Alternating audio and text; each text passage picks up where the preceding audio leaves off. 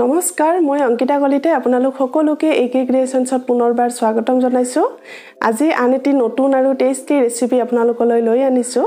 আপোনালোকলৈ আজি এটা টেস্টি বিলাহীৰ ৰেচিপি লৈ আনিছো হেয়া হৈছে আলু বিলাহীৰ আঞ্জা এই ৰেচিপিটো বনাবলৈ অতি সহজ হয় আৰু কেতিয়াবা মাছ মাংস বা কণী আদি নাথাকিলে আমি এনেকৈ আলু বিলাহীৰে সিম্পল আঞ্জা এখন বনাই খাব পাৰো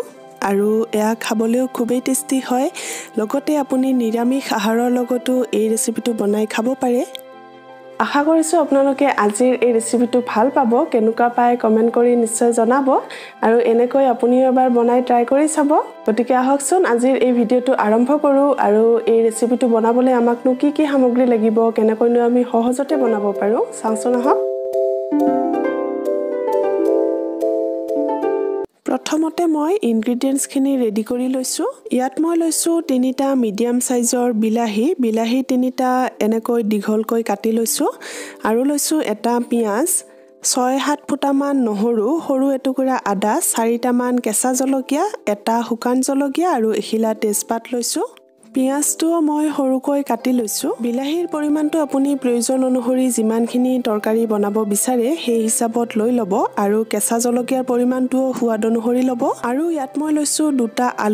আলু দুটাও এনেকৈ দীঘলকৈ কাটি লৈছো আৰু কাটি পেলাই এইখিনি মই অলপ সিজাই লৈছো সিজাই ললে আঞ্জাখনৰ সোৱাদ বেছি ভাল হয় আৰু খাইও ভাল লাগে আপুনি বিচাৰিলে আলু নিদিয়াকৈও আঞ্জাখন বনাব পাৰে কিন্তু আলু দুটামান দিলে খাই ভাল লাগে সেইকাৰণে মই দি দিছো এতিয়া প্ৰথমতে মই গৰম কেৰাহীত মিঠাতেল অকমান দি দিছো তেলখিনি মিডিয়াম জুইত ৰাখি গৰম হ'বলৈ দিম তেলৰ পৰিমাণটো আপুনি জোখ অনুপাতে দিব পাৰে যিমানখিনি প্ৰয়োজন হয় তেলখিনি গৰম হৈ গৈছে এতিয়া তেলত মই অকমান হালধি গুৰি দিছো তেতিয়া তেল নুফুটে আৰু হালধি গুৰিখিনি দি দিয়াৰ লগে লগে ইয়াত মই সিজাই থৈ দিয়া আলুখিনিও দি দিলো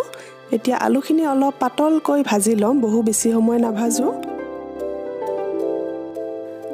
আলুখিনি ভজা হৈ গৈছে এতিয়া এইখিনি মই পাত্ৰ এটাত নমাই লৈছো এতিয়া একেটা কেৰাহীতে মছলাখিনি ভাজিবলৈ মই আৰু অকমান তেল কেৰাহীত দি দিছো যিহেতুকে আলুখিনি ভাজোতে তেলখিনি অলপ শুকাই গল এতিয়া তেলখিনি গৰম হৈ গৈছে গৰম হৈ যোৱাৰ পিছত ইয়াত মই দিছো সৰু চামুচেৰে এচামুচ পাঁচফোৰণ আৰু লগতে তেজপাত আৰু শুকান জলকীয়া দি দিছো এইখিনি 2 সেকেন্ড মান ভাজি লৈছো এতিয়া ইয়াত মই সৰুকৈ কাটি লোৱা পিয়াজখিনিও দি দিলো পিয়াজখিনি এতিয়া পাতলকৈ অলপ কম জুইত ৰাখি ভাজি লম বহু বেছি ৰঙচুৱা পৰালৈকে ভাজিব নালাগে আজি এই আঞ্জাখন বনাওতে মই পিয়াজ আদা নহৰু আৰু কেঁচা জলকীয়াখিনি মছলা পেষ্ট বনাই লোৱা নাই আপুনি বিচাৰিলে গ্ৰাইণ্ডাৰত গ্ৰাইণ্ড কৰি লৈ মছলা পেষ্ট বনাই ল'ব পাৰে পিয়াজ আৰু জলকীয়াখিনি মই সৰুকৈ কাটি লৈছো আৰু আদা আৰু নহৰুখিনি অলপ থেতেলি লৈছো এতিয়া ইয়াত মই সৰুকৈ কাটি লোৱা দুটা কেঁচা জলকীয়া দি দিছো আৰু বাকি দুটা পাছত দিবলৈ থৈ দিছো আৰু লগতে দিছো থেতেলি লোৱা আদা আৰু নহৰুখিনি এই গুটিখিনি এতিয়া আৰু অলপ সময় ভাজি লম এইখিনি আমি একেবাৰে কম জুইত ৰাখি ভাজিব লাগিব যিহেতুকে মই বহু বেছি তেল ব্যৱহাৰ কৰা নাই আপুনি নিশ্চয় মন কৰিছে হেহে মই কম জুইত ৰাখি ভাজিছো এইখিনিতে আপোনাক মই এটা টিপ দিব বিচাৰিছো কেতিয়াবা এনেকৈ কম তেলত মছলাখিনি ভাজিলে কেৰাহীৰ তলিত লাগি যোৱা নিচিনা হয় তেতিয়া আপুনি অকমান পানী ইয়াত দি দিব পাৰে পানী দি পেলাই এইখিনি ভাজিলে কেৰাহীৰ তলিত লাগি নধৰে মছলাখিনি ভজা হৈ গল ইয়াত এতিয়া মই কাটি থৈ দিয়া বিলাহীখিনিও দি দিম বিলাহীখিনিও এতিয়া মছলাৰ সৈতে অলপ ভাজি লম আপুনি চাগে ভাবিছে বিলাহীৰ টুকুৰা কেইটা মই ডাঙৰকৈ কাটিছো কিন্তু যদিও অকমান ডাঙৰকৈ কাটিছো এইখিনি অলপ ভজাৰ পিছত ধুনিয়াকৈ সিজি যাব আৰু আপুনি যদি আঞ্জাখন নিৰামিষ বনাব বিচাৰে সম্পূৰ্ণকৈ তেতিয়া হলে পিয়াজ আৰু নহৰু নিদিয়াকৈও বনাব পাৰে বিলাহীখিনি দি দিয়াৰ লগে লগে ইয়াত মই অকমান নিমখ দিছো নিমখ দিলে সিজিবলৈ সুবিধা হয় সোনকালে সিজি যায় আৰু অলপ ভালকৈ লৰাই দি এইখিনি ঢাকোন মাৰি আমি অলপ সময় কম জুইত ৰাখি ভাজিব লাগিব কিন্তু আপুনি বিচাৰিলে বিলাহীখিনি সৰু সৰুকৈও কাটি ল'ব পাৰে বিলাহীখিনি মাজে সময় লৰাই দিব নহলে কেৰাহীৰ তলিত লাগি যাব পাৰে এতিয়া 4-5 মিনিট মান সময় পিছত এয়া চাওক ধুনিয়াকৈ বিলাহীখিনি সিজি গৈছে বিলাহীখিনিও আমাৰ বঢ়িয়াকৈ ভজা হৈ গল এতিয়া ইয়াত মই অকমান গুৰি মছলা যোগ কৰিম এনেকুৱা মেজাৰিং স্পুন এখন লৈছো আৰু আধা চামুচৰ জোখত লৈছো গতিকে প্ৰথমতে ইয়াত মই দিছো আধা চামুচ ধনিয়া গুৰি আধা চামুচ জিৰা গুৰি আৰু আধা চামুচ ৰঙা জলকীয়া গুৰি লগতে দিছো সামান্য পৰিমাণত জালুক গুৰি মছলাখিনি আপুনি পছন্দ অনুসৰি বা সোৱাদ অনুসৰি দিব পাৰে আৰু মছলাৰ পৰিমাণটো আপুনি কম বেছি কৰিব পাৰে মই কিন্তু একেবাৰে কম পৰিমাণত ব্যৱহাৰ কৰিছো এইখিনি এতিয়া ভালকৈ মিহলি কৰি লৈ মছলাৰ সৈতে ভাজি লৈছো এই গুটেইখিনি আমাৰ ভালকৈ ভাজি লোৱা হৈ গল ইয়াত এতিয়া আমি দিব লাগিব আগতীয়াকৈ ভাজি থৈ দিয়া আলুখিনি মই সিজাই লৈ ভাজি লৈছিলো আলুখিনি আৰু গুটেইখিনি ইয়াত এতিয়া দি দিম আলুখিনিও এতিয়া মছলাৰ সৈতে 2 মিনিট মান সময় ভাজি লম বহু বেছি সময়ও ভাজিব নালাগে আৰু জুইটো আপুনি লো টু মিডিয়ামতে ৰাখিব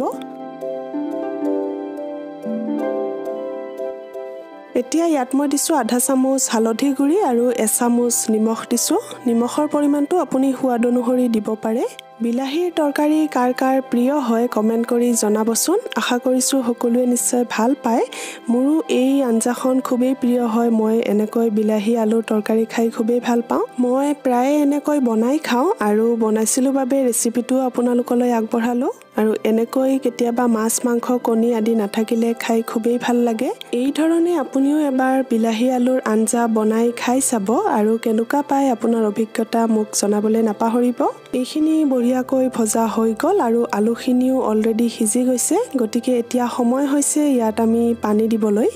মই এগিলাছৰ জোখত পানী দিছো পানীৰ পৰিমাণটো আপুনি জোখ অনুপাতে দিব পাৰে আৰু যিমানখিনি জোল কৰিব বিচাৰে সেই হিচাপতো দিব পাৰে মই বহু বেছি জোল নকৰো অলপ থুপথুপিয়া কৰিম গতিকে এগিলাছ পানী দিছো আৰু ভালকৈ এবাৰ লৰাই দিছো এইখিনি এতিয়া ঢাকন মাৰি হাই ফ্লেমত ৰাখি উতল আহিবলৈ দিম 5-10 মিনিট মান সময় এইখিনি আমি উতলাব লাগিব এয়া চাওক ধুনিয়াকৈ উতল আহিছে আৰু মাজে সময়ে অলপ লৰাই দিব 2-3 টুকুৰা মান আলু মই অলপ পিটিকি দিম হেতাখনেৰে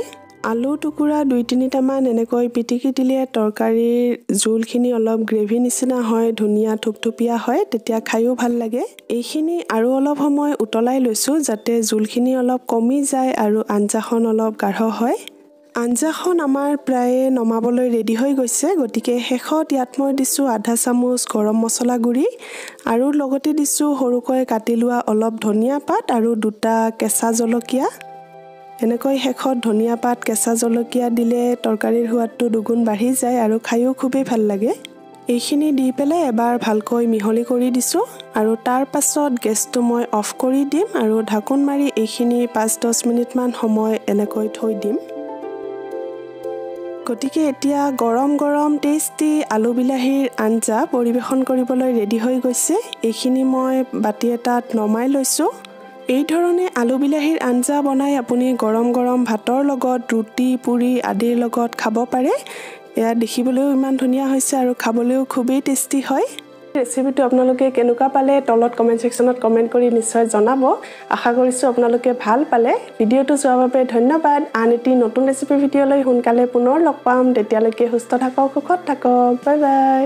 আৰু ভিডিওটো চাই যদি ভাল পায় প্লিজ এটা লাইক কৰিব সকলোলৈকে শেয়াৰ কৰিব আৰু লগতে আজি যদি নতুনকৈ চাই আছে তেতিয়াহলে akcreations সাবস্ক্ৰাইব কৰিবলৈ নাপাহৰিব ধন্যবাদ